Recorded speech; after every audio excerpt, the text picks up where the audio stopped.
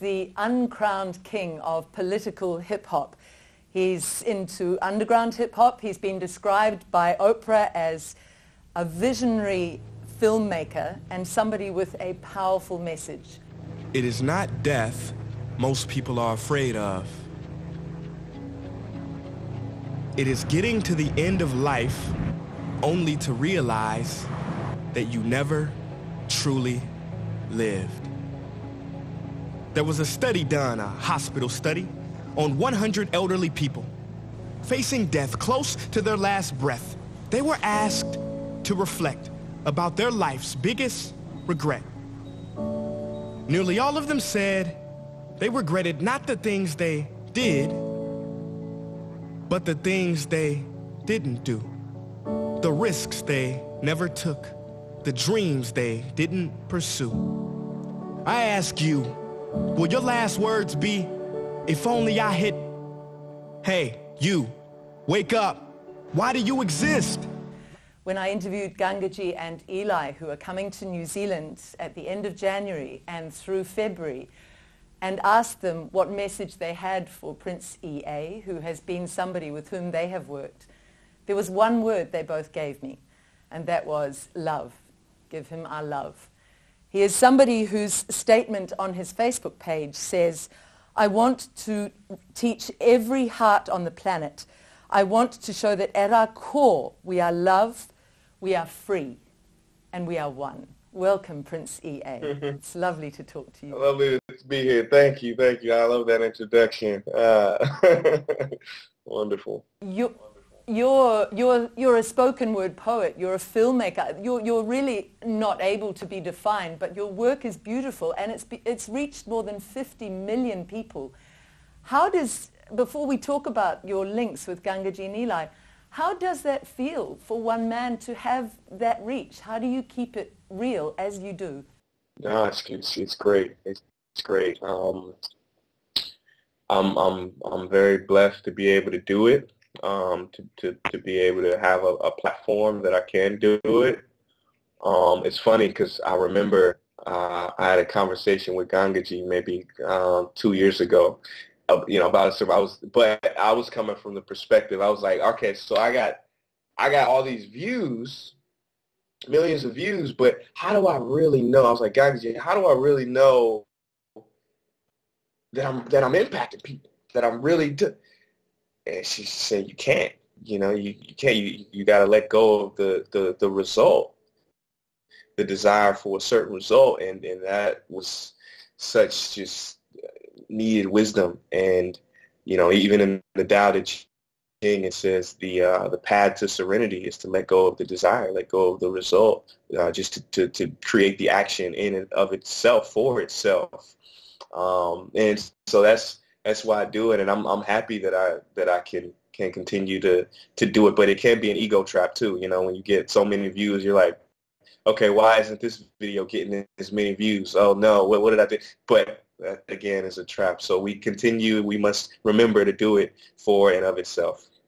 Almost as if you are a pen in the hand of something bigger, of the greater writer, whatever that force is. Yeah, a vehicle. I always say, I was going to say, I never really take credit for any idea or any concept that comes, because the concept didn't originate with me. It came to this and happened through this. So how can I take credit? Oh, I did that. I made that. No, I didn't make the, I've never had a single idea. The ideas come through the silence. So how can you take credit? There's no anything to take credit for or by or with.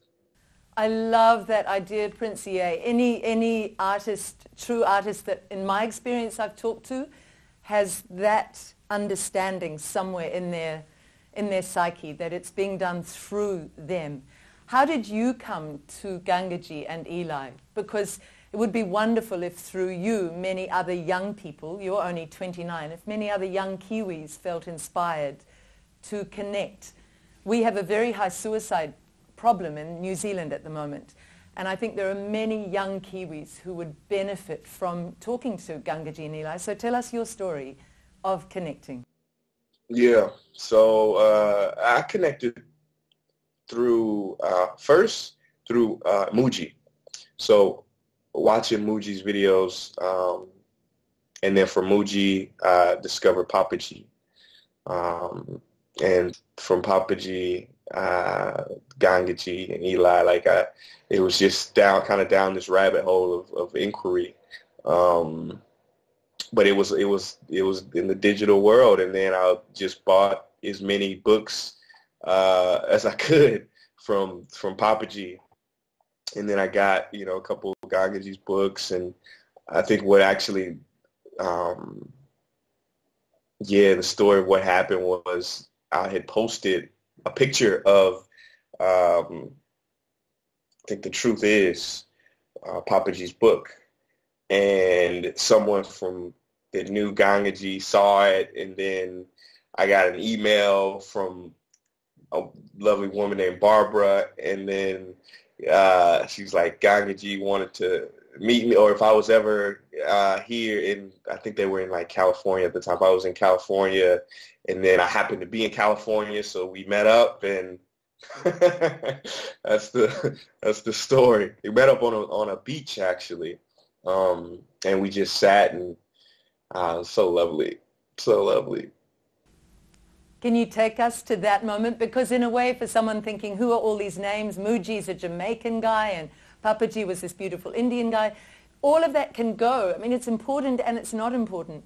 What matters is what happened on that beach for you. What dropped in for you, Prince EA? Yeah, no, I mean, the entire quest was just for me to ask the question, who am I?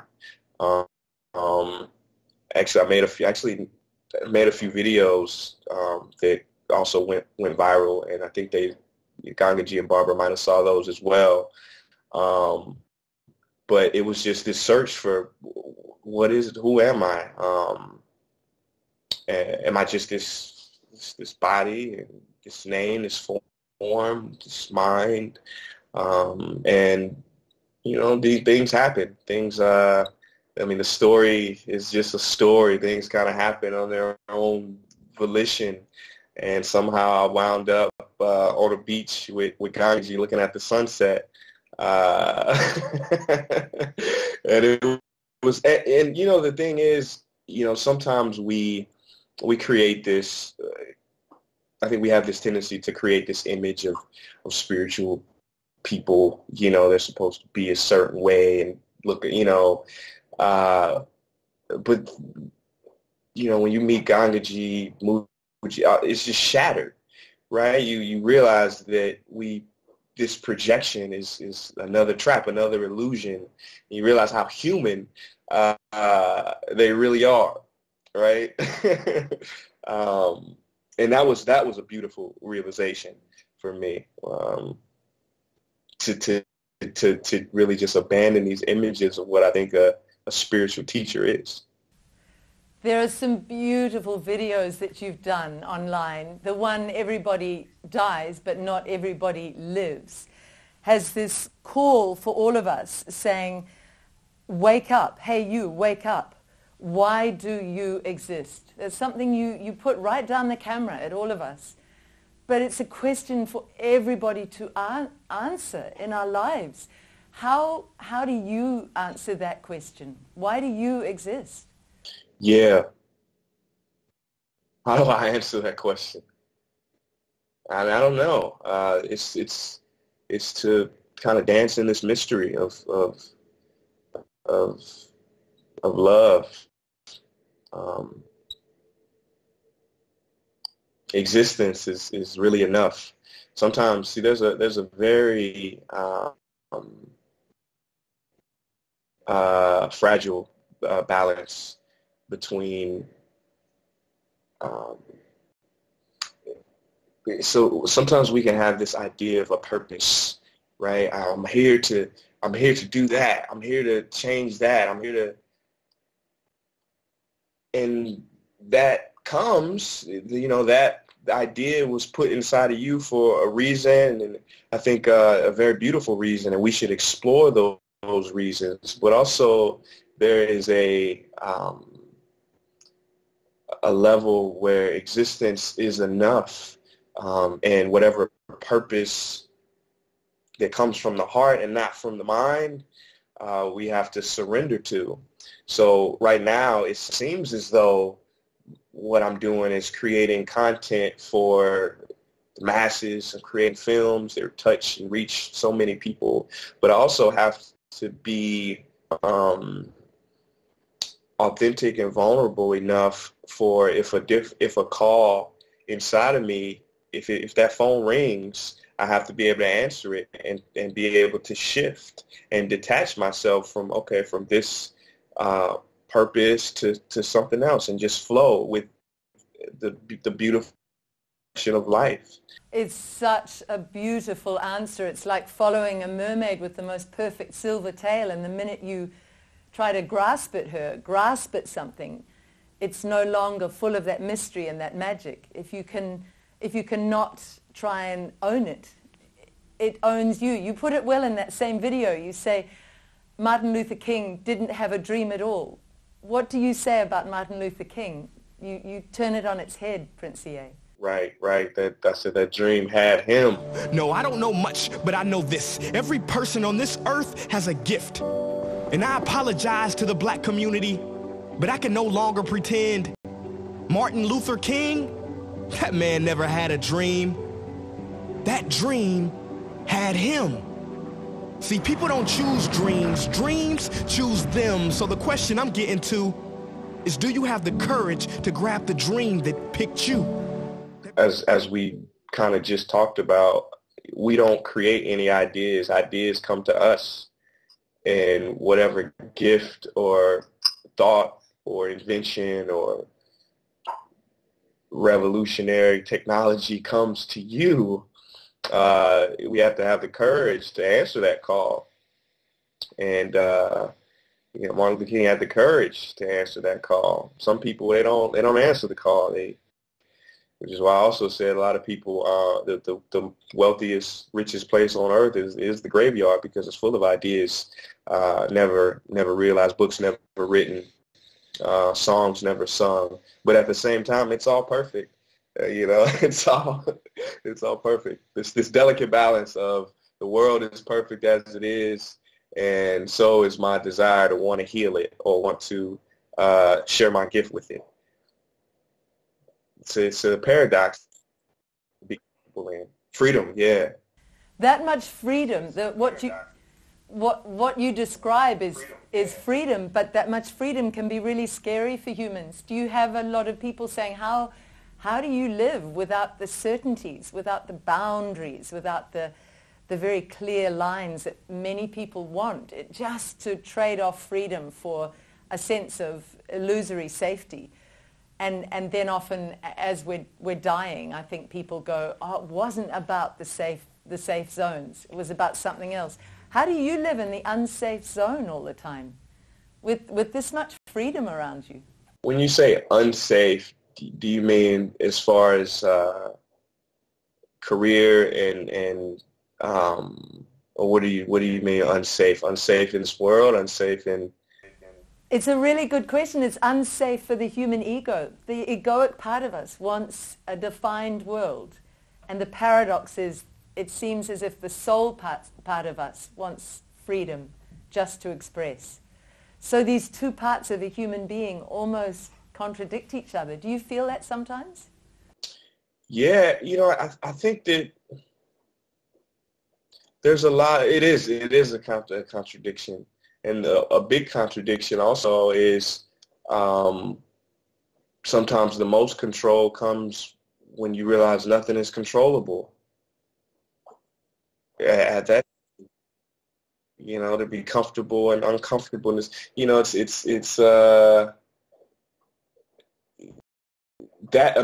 is wisdom.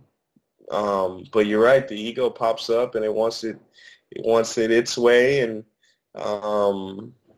but it's just about being mindful and observing it, and I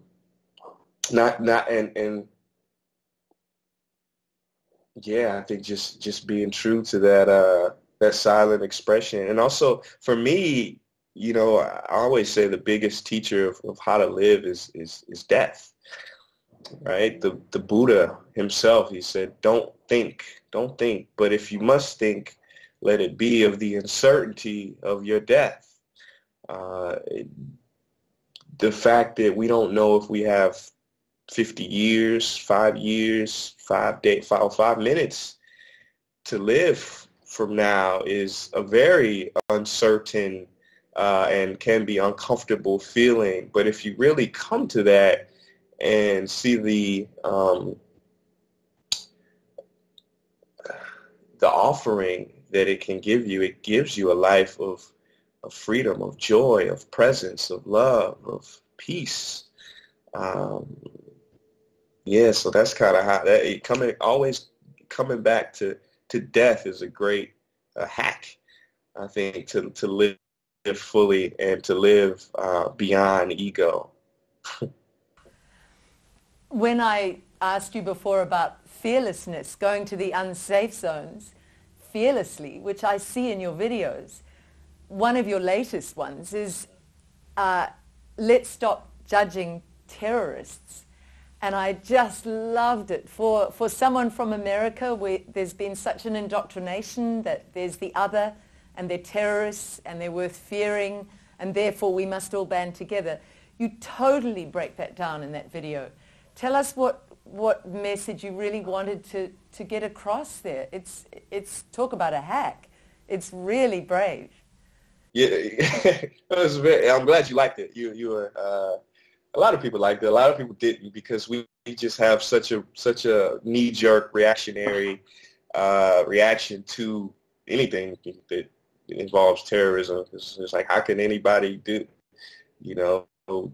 create such harm and damage to innocent people? So it's like we want to hate them. I love terrorists. Now, before you go and send this to President Trump to have me arrested, just wait until the end of the video. I said wait until the end of the damn video. What is so hard to understand about that? This is not condoning. This is not approving. This is understanding. This is love. Henry Wadsworth Longfellow puts it brilliantly. If we could read the secret history of our enemies, we would find in them enough sorrow and suffering to disarm all of our hostility. I can't be the first one who has figured this out. Terrorism is not the problem. That is a lie that has been carried out for far too long. There are no terrorists. There are people who do terrorist acts. There's a difference. When you call someone a terrorist, you become psychologically incapable of seeing the person anymore. Meaning, you no longer see the causes that created this effect. And now you only see an abstraction. And when you declare war on an abstraction, you fight a ghost, and it never ends. But when you number one, when you realize that hatred never ceases with more hatred, but by love alone is healed. When you begin to build up the hatred inside of you, what you have effectively done is added more hatred to the world. And if we don't want to see terrorism, which I don't think anybody wants to see, then we have to take on the individual responsibility of filling ourselves with love and understanding to create more of understanding in the world and not hatred, because the hatred that is created in you, that energy shifts to the people around you, and you unconsciously, you hate terrorism. You just made it grow even more. Is it possible to really have the courage to ask the question, is it possible for you to do it, to carry out a terrorist act? Is it possible? I think it's possible for anybody if they are under a certain ideology, if they are imprisoned by a certain belief system, and we just kind of have to step back and realize what created this individual to do a terrorist act.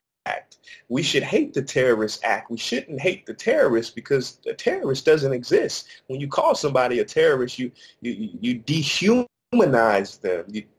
They are no longer a human being with an upbringing, with a background, with causes. They are just this thing, this evil entity of a terrorist. And when you frame it that way, you leave no more space for love and dialogue and peace. It's so beautiful what you say in that video, and liken it to a tree that's put under pressure, and maybe there's something, a fence or something that's blocking its growth. And so that tree grows in a distorted way through the fence, around, trying to make its way up to the light. This is not a soft option you're offering. You're offering something that helps the terrorist and the person who would judge the terrorist to grow. Both parties benefit from this coming back to love. But just the way you frame it in that video, where does that come from, Prince EA? Is it the middle of the night you wake up and you think, that's what I'm going to do, this is what I need to say, this is coming through me now?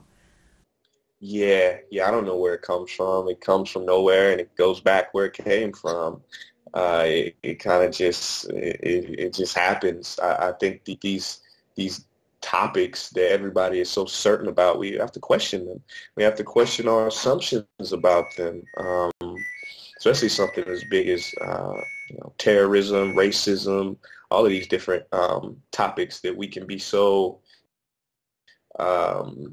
rigid in our thinking because we've had this our grandparents had these ideas, our parents had these ideas, so we're going to have the but we have to, if we want to become free beings, then we have to analyze every single thought that has ever come to our consciousness. Is it true? I love Byron Katie because she has this process called the work, and when a stressful thought comes, is it true? You ask yourself, is it true?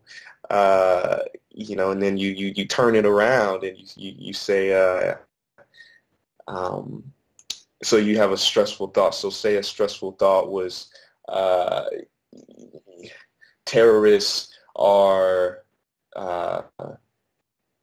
destroying the world, right? And then you say, is it true? Are terrorists? Yeah, it seems like they're true. And then you say, is it 100% true? Well, yeah, maybe. I mean, maybe they're providing a ground for us to build from. They're opening the conversation, and a lot of times it is through tragedy that we grow as a species evolutionarily. Usually, we're put into these under these forces, whether it be environmental or whatever. These forces are what help us to grow to another level of consciousness. So when you ask yourself these questions, is it true? When you question the thought, you realize the problem is not with the world itself, it's with our thinking about the world. And once we change our thinking about the world itself will change. It's beautiful, and that whole idea of being against something. So let's march against terrorism. I remember the one quotation from Mother Teresa that's never left me. When it was the 60s and it was the Vietnam War and they asked her to march, she said, I will never march against war, but when you have a march for peace, call me. It's how we frame it, as you say, isn't it? There you go. That's it. That's it. Big. I love that quote. What do you think young Kiwis particularly, I mean, you're 29 years old, you're obviously widely read, you're deeply interested in why you're here and what life's about. What do you think Gangaji and Eli would offer Kiwis younger than you, Prince EA, if they go along at the end of January and in February 2018, just to sit in a room with these two good souls who are offering something? I always say you don't have to wait until you're 90 in a rocking chair to find out what this world is all about, and if you're called at 17, 29, 35, whatever, if you're called, it's a blessing, and we have to answer that call. And I think Gangaji and Eli, they offer such a beautiful and obvious truth. And that truth can change everything. It's the short path, right?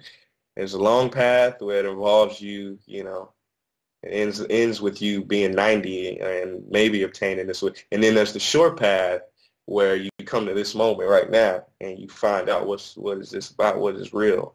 And Eli and Gangaji, they have a very, very direct method and a beautiful method of bringing yourself to this present moment and finding out what's true. And so I guess what I'm trying to say is, if you're a millennial and you get the opportunity to sit with these beautiful masters, then I think you should definitely take it.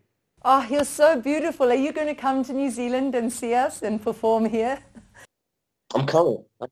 I don't know when, but I'm coming. Of course, on 100%. I'm definitely coming. Yeah. What was your calling, Prince EA? What you're 29, as I've said, growing up in St. Louis, in St. Louis in Missouri. When was your calling? When was your wake-up call? Or was it just always with you like this? Well, you know, for me, it was a story of deep depression, right? It was you know, I started out as a hip-hop artist, and I wanted to be the best rapper that ever lived. And I was on the path to that. I was performing in front of tens of thousands of people. I was working with Grammy Award-winning artists. I was in the studio every night trying to be the best, and I was miserable, right? I kept comparing myself to other artists that were doing better than me. Why is he on MTV and BET and I'm not? I'm better, I'm more skilled, more talented than them. That's not fair. So it came to a point where this comparing mind was so powerful, and I wasn't where I wanted to be in my career. I just stopped and wanted to be happy. So I just ceased everything. And I knew that I kind of intuitively knew that in order for me to know what's going to make me happy, I had to know who I am. Who am I? And so I read everything. I read every, you know, the ancient texts, the Upanishads, the Gitas, the Tao Te Ching, the modern sages as well, the Eckhart Tolles, the Katies, the Gangajis, the Muji, you know. So I read it all, and what I realized was that happiness is not out there; it's in here. And when you change the way you look at things, the things you look at change. You are perfect as you are. Everything else is mental noise, just illusions. And this truth, also the truth of that love and compassion were the answer to every problem that we face, not only in the world at large, but also in our own selves at a micro scale. So after this, this is kind of what happened. This realization. It was me constantly asking myself, who am I? Who am I? Who am I? And I don't know if I'm, you know, woken up. I know these names, these enlightened. I think a lot of those are traps as well. I'm just here and doing the best that I can, and that's it. The best that you can is a beautiful best, and we haven't even canvassed your messages about the environment, about ideas for schooling. They're all online. Could you just give us the details for people who want to go into your page and want to sign up? It's wonderful, enriching stuff. Yeah. You're so kind. Thank you. My page is just princeea.com. A lot of videos on you. If you're a YouTuber, then just follow my YouTube page. If you're on Facebook more, then I got a Facebook page, and on the website is just princeea.com. So that's where you can find all of my my thoughts and ideas, and let me know what you think. Well, I can. I love following you. I really look forward to the posts, and I have loved talking to you. Thank you so much, and please come and see us. Come to New Zealand. I will. We're gonna talk. Let's talk. We're gonna talk about that. Thank you so much. I really enjoyed this interview. So did I. Thank you. Okay. Thank you for watching this, and a warm thanks to Prince EA.